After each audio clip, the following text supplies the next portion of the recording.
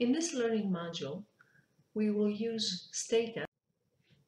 Suppose we would like to examine the effects of regions, which is considered our main independent categorical variable, and admissions, that is our continuous covariate variable, on total hospital expenditures.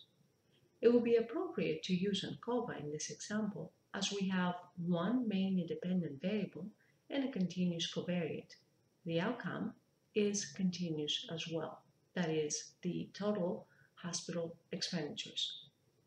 However, first you should check whether admissions is independent of the region's variable.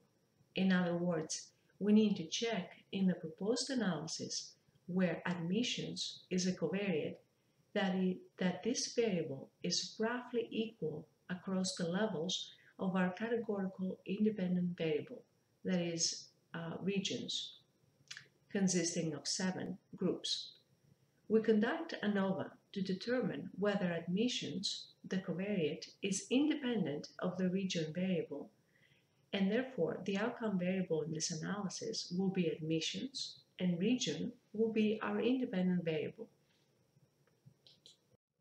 In order to test the independence between the covariate and the main independent variable, we run ANCOVA.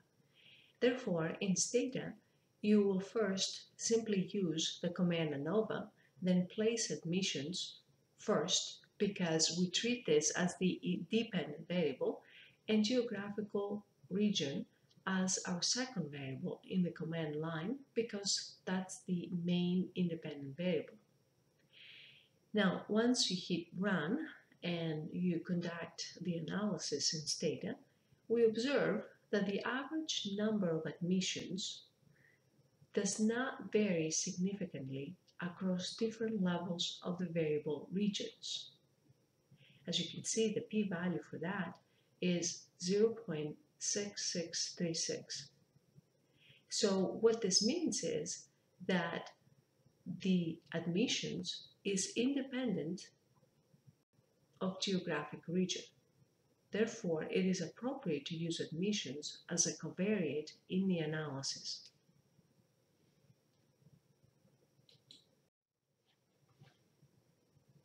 Now that we have tested that the admissions is independent of geographic region, we can go ahead and conduct ANCOVA analysis in STATA. Notice that the command we use for ANCOVA is actually ANOVA. After the command ANOVA, we enter the dependent variable, which is total expenditures, and then the 2 independent variables.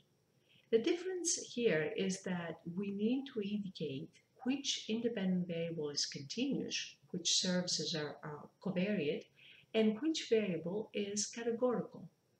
When we place the C dot before admissions, we are telling STATA that this variable is treated as continuous.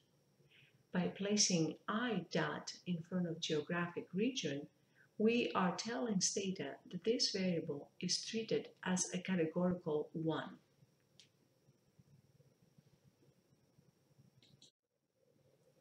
Then we simply run the analysis and we have the following output. In this output, we have the source of variation, which is the model, admissions, geographic region, and the residual. We're dealing with partial sum of squares, and we have the degrees of freedom, the mean square, the F value for each of those sources of variation, as well as the p-value.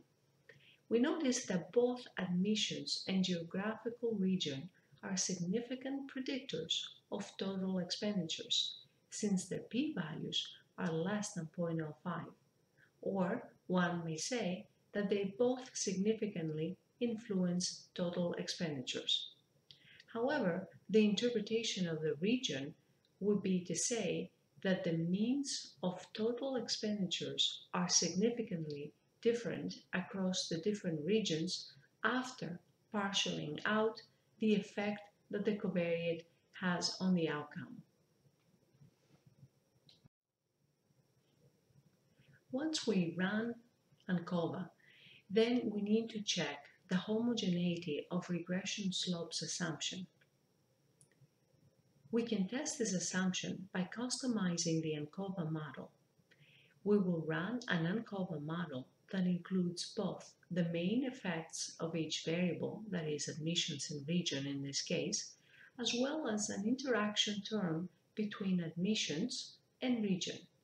If the interaction effect is significant, then the assumption of homogeneity of slopes has been broken or violated. So the command line now in STATA would look as follows. You place ANCOVA, then the dependent variable, the two independent variables, plus the interaction between admissions and geographic region. In this case, we notice that the interaction is significant since the p-value is less than alpha. In this case, it is 0.0003. Therefore, the assumption is not tenable. These findings raise concern about the main analysis. It shows why it's important to test assumptions.